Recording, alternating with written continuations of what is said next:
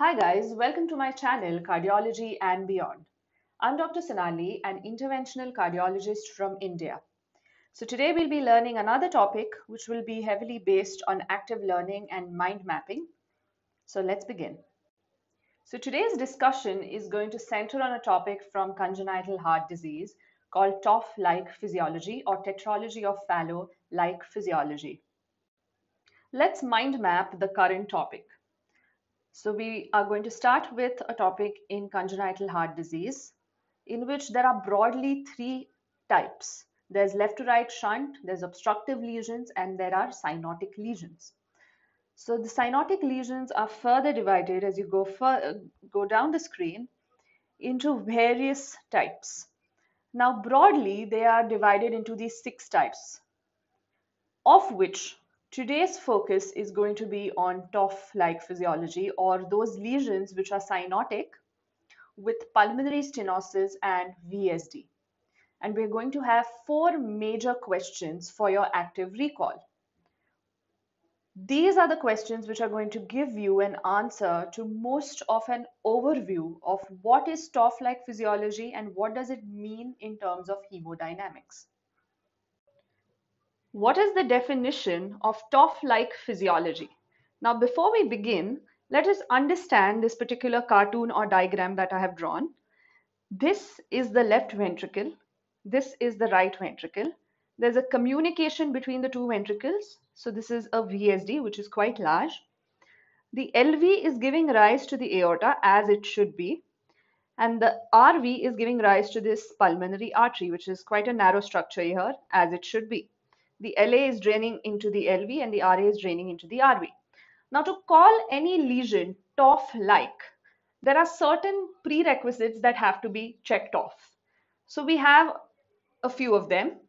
Number one is the VSD is usually large, malaligned, or it may be so large that the interventricular septum is almost absent, or the physiology may be like a single ventricle.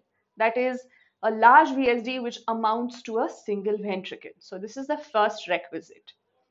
The second prerequisite is that there should be a significant subpulmonic obstruction. And this obstruction can be a combination of subvalvular, valvular, or supravalvular. As we can see here, there is a subvalvular obstruction and the valve of the pulmonary artery is also thickened.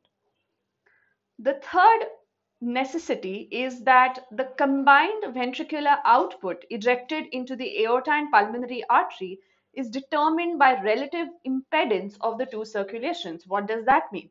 So what it means is whatever the output that is given out by the RV and LV combined is determined by the amount of obstruction presented to it by either the aorta or the pulmonary artery. So in a TOF-like physiology, obviously the pulmonary artery is going to present with a greater impedance or a greater obstruction, and hence the amount of output going through the aorta, in this case at least in this diagram, will be more.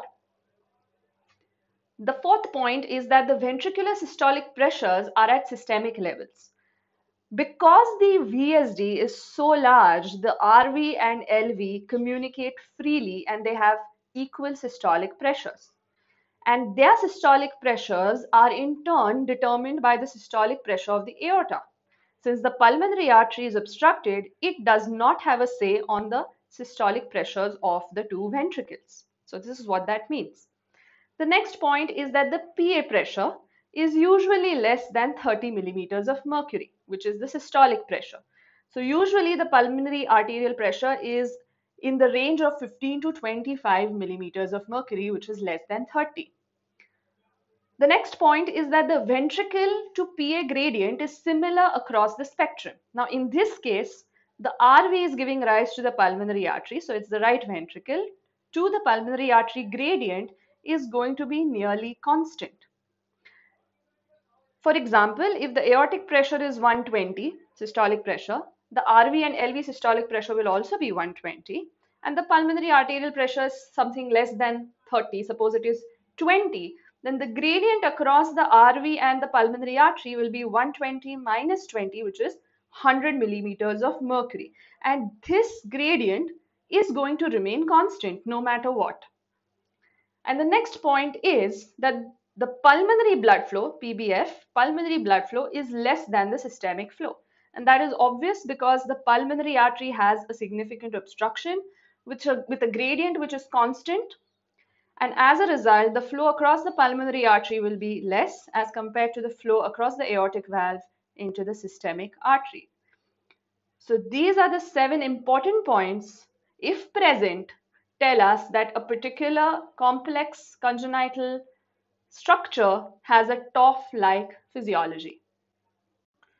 An important question is, what does the intensity of the murmur, which is heard in tetralogy of Fallot, depend upon? Now, essentially, you have to know that the murmur which is heard in TOF is not across the VSD because it's very large. So the only structure which will give rise to a murmur is this subpulmonic and valvular and subvalvular obstruction. So now the concept here, as I've already told, is that both the ventricles eject into the aorta and the pulmonary artery, and the pressures in all the structures, that is the ventricles and the aorta, are the same. So for example, if the systemic aortic pressure is 120, the RV and the LV systolic pressures are also 120. Since LV and RV are communicating through a very large VSD, they're going to have equal pressures. The pulmonary artery pressure is usually normal to reduced. It is usually less than 30, say a range of between 15 to 25. Now the gradient of the obstruction from the ventricle to the pulmonary artery is going to be constant regardless of the severity of this right ventricular outflow tract obstruction.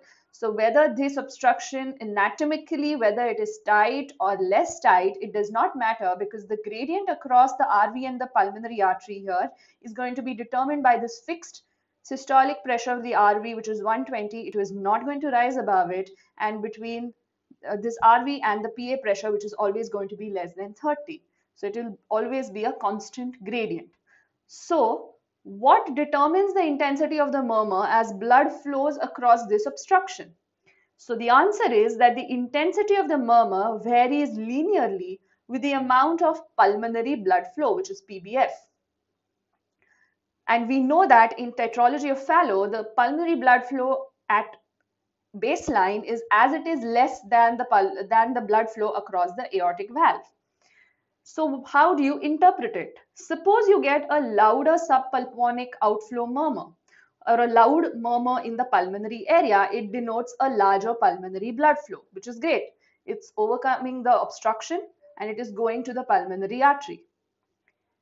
So what that means is when you have a louder murmur, increasing amount of deoxygenated blood is going through the pulmonary artery to the lungs to get oxygenated, instead of that blood going across the VSD into the aorta and causing cyanosis.